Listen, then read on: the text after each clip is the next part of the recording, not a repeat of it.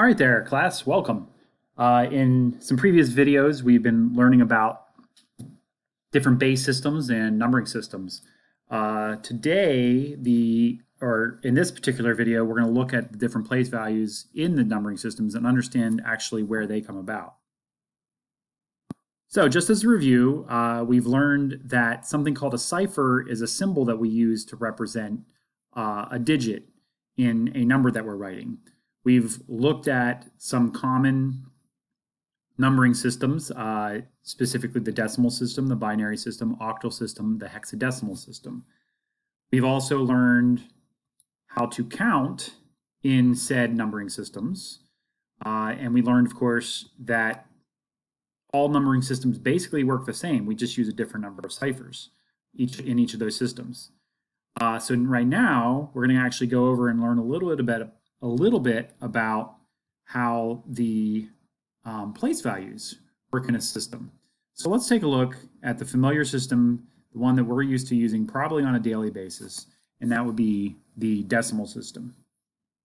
So the way we actually get the place values is because it's a base 10. Remember, this is a base 10 system. Our first place value, these are for place values, right? Place values are derived or are found by raising the base to different numbers. So our first power of 10 here is going to give us the place value of the ones. Okay, so this is the ones place value. The next one is 10 to the first power. 10 to the first power would give us the tens place value. So again, these things right here are the place values. Okay, and so the familiar tens place value. We also have 10 to the squared. That's going to give us 100. 10 to, what am I doing? 10 to the third power gives us the thousands place value. 10 to the fourth power gives us 10,000. Okay, and so forth and so on. And we can continue this pattern forever and ever and ever. So let's just write a number. Let's write the number 32,521. So we should, of course, be familiar with that this number right here is in the ones place value. The number right here is in the hundreds place value. And again, this is the tens, thousands place value. And so each of these digits that we find in this number, 32,521, each of those digits is in a certain place value. All right, let's go over to the binary system and look at the place values that we find in the binary system. So again, the binary system is a base 2 system. So that means we're going to start with 2 to the 0 power, and 2 to the 0 power, in fact, any number raised to the 0 power is going to be 1. So the place value here in the first digit, just like in our decimal system, the first place value is going to be the ones place value. If we raise 2 to the first power, that gives us 2. So that would be known as the 2's place value. When we go 2 to the second power, that gives us 4. 2 to the third power, that gives us the 8's place value. Often, when we write a binary number, we split them into four what we call bits. And so we usually put a space right here. 2 to the fourth power would actually give us the 16's place value. 2 to the fifth power, I almost wrote a 6 there. 2 to the fifth power would actually give us 32. And that's the 32nd's place value. 2 to the sixth power gives us 64, so that would be the 64th place value. And finally, we'll end with 2 to the seventh, which is actually going to give us 128.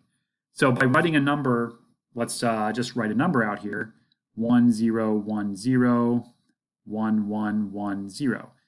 Okay, So as we take a look at this number, oh, and by the way, this is a base 2 number. So to make sure there's no ambiguity at all, we're going to make sure we write that base 2 there at the end. Typically, over here with our decimal system, if it's not written, I guess it's assumed. Of course, it's not wrong to write the base 10 there, but for our other systems, I'd like to stick to trying to put the base number right in here so that there's no ambiguity. All right, so taking a look at this number, we have a 0 in the ones place value. We have a 0 in the 16's place value. We have a 1 in the 128th place value. Okay, so each one of these digits in this number is in a certain place value in that system. Okay, likewise, let's go to our hexadecimal system. Now recall, the hexadecimal system is a base 16 system. So our place values come about from the same exact method. We're going to get 16 to the 0 power, 16 to the first power, 16 to the second power, 16 to the third power, and again, we could continue this process ad infinitum. As we said earlier, 16 to the 0 power, or I guess I should say any number raised to the 0 power, is going to give us the number 1. So the place value is actually the 1's place value. Let me try that again. How about this? Place value, there we go. 16 to the first power is going to give us the 16's place value. 16 squared is going to give us 256 place value. And 16 to the third power is going to give us the 4096 place value. Okay, and I think that's enough to go as far as the hexadecimal system. So let's take a look at a hexadecimal number. Let's say we have the number, let's just put a 2, 7, A, F. Okay, so this, again, to get rid of any ambiguity whatsoever, we're going to put the 16 here to say that this is a base 16 number, in other words, a number in the hexadecimal system. And if we take a look here, in the 1's place value, we have an F. Remember the number, the letter F, or the cipher F, represents a 15 in the hexadecimal system. In the 16's place value, we have an A.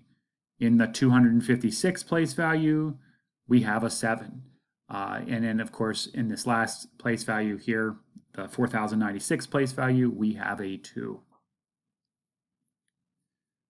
Okay, so hopefully you can understand here that each system has its own place values that are associated with it, but initially, or kind of, they're all derived in the same exact way.